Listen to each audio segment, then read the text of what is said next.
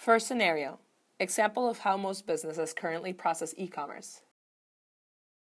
Pick to order. Typical rates are 65 units per hour. An average of 9 people are needed for 900 orders in this example. 4,500 units drop in the DC, with an average of 5 units per order, resulting in 900 orders. 9 pickers walk around the DC with a cart and pick 5 items each. These items could be located anywhere in the DC, with the possibility of visiting the same aisle more than once. Picker delivers the 5 items to the packer. Collectively, by the end of an 8-hour workday, 4,500 units were picked using 69 labor hours.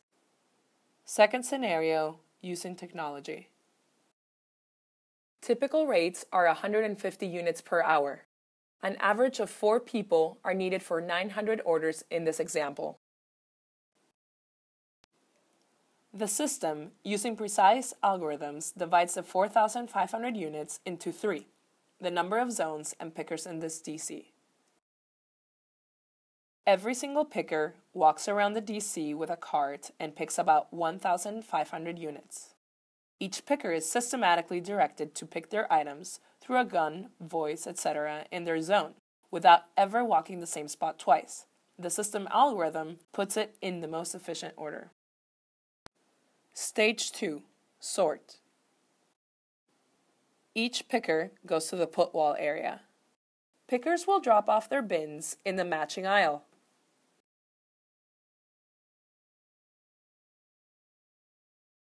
In aisle 1, the operator scans a unit from bin 1 and is directed to place a unit in a specific cubby.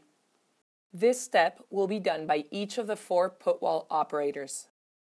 As each cubby, which equals 1 order of 5 units, gets completed, lights light up on the other side of the wall.